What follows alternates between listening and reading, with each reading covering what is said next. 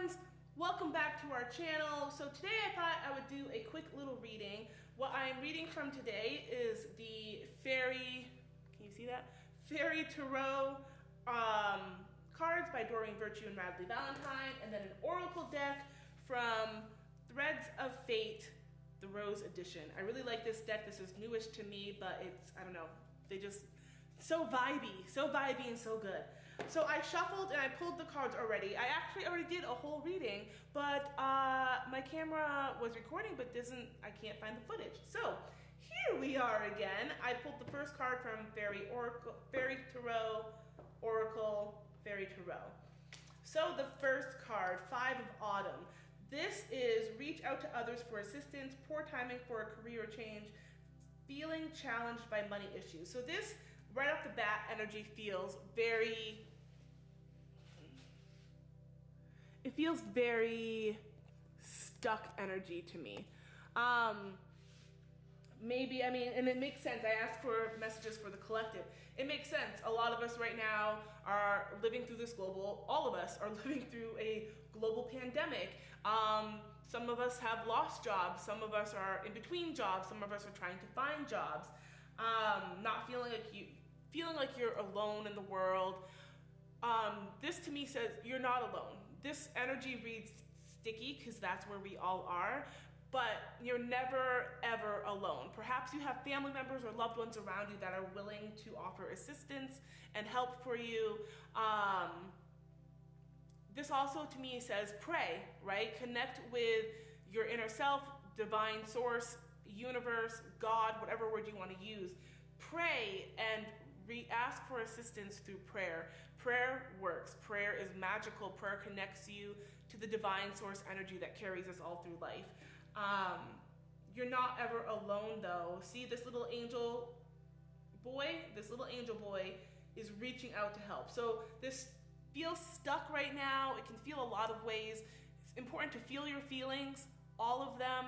We're not supposed to be just happy all the time or just sad. Feel all of your feelings.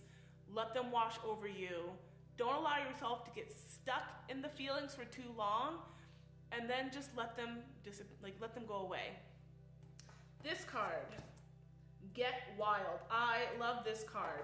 So this card to me is like, get wild, go out in nature, connecting to your inner wild, connecting to the inner child. To me this says once we connect to the inner child, our inner wild, to nature, we start to free up this stuck energy that we're feeling. We start to free up that stuck energy. We connect back to ourselves.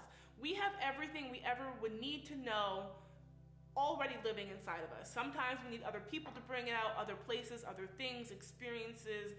But when we get really quiet or we go out in nature or we're allowing ourselves to connect back to ourselves, you can hear the magic that's in the universe. So even though things feel stuck and funky and sludgy right now, when we focus on ourselves, come back to ourselves, start to dismantle the habits and behaviors that we've learned from society of constantly having to hustle and constantly having to grind. When we get back to ourselves, we start to free up this stuck energy. We get help from ourselves, we get help from our guides, we get help from our ancestors in spirit, source energy, from God, whatever word you want to use. We will find the help that we need over here. And also, we're never alone, right? We're never alone. So even if you feel alone on the physical plane, know that in spirit you have angels, you have guides, you have God, you have goddess energy, you have all these spiritual beings, energetic spiritual beings looking out for you. Connect back to yourself. That's where the magic is. Last card, Prince of Autumn. So this could be you, dependable, protective, chivalrous, or humorous. But this also says cautious but wise action, meticulous attention to detail, kindness to others. So for me, this reads, once we connect back to ourselves, our inner wild, our inner child, connecting with nature, we start to free up this stuck energy. When we free up this stuck energy, all these creative ideas, all these creative outlets, these doors start to energetically open up for you, and there is movement forward.